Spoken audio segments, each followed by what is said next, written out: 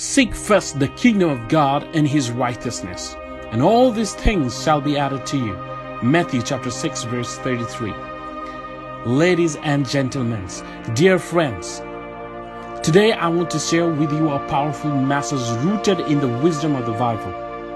It is a message that can profoundly impact our lives, guiding us toward deeper sense of purpose, fulfillment, and divine connection.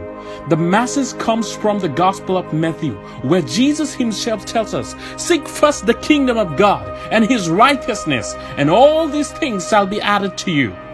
What does it mean to seek first the kingdom of God? It means to prioritize our relationship with Jesus, to make him the center of our lives, and to focus on living according to his teachings. When we do this, we are aligning our lives with God's will, and our lives become a reflection of his love and grace.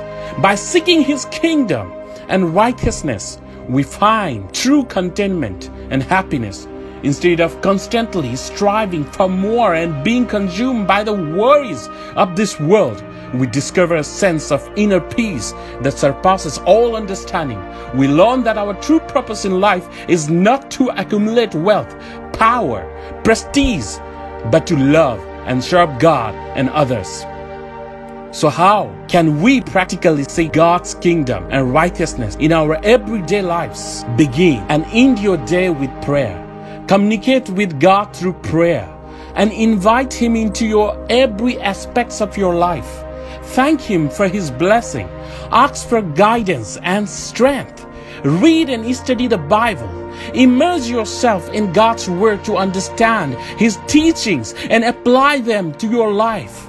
Let the Holy Spirit guide you as you delve into the scripture. Practice gratitude and contentment. Be thankful for what you have and trust God will provide for your needs. Cultivate a heart of gratitude and resist the temptations to compare yourself with others. Serve others selflessly. Follow Jesus' example by loving and serving those around you. Look for opportunities to help, and remember that even small acts of kindness can make a difference. Share your faith. Be a witness of God's love and grace by sharing your faith with others. Encourage and uplift those around you with your testimony and hope you have found in Jesus. As we seek first the kingdom of God and his righteousness, we will find that our life become more meaningful and our hearts more joyful.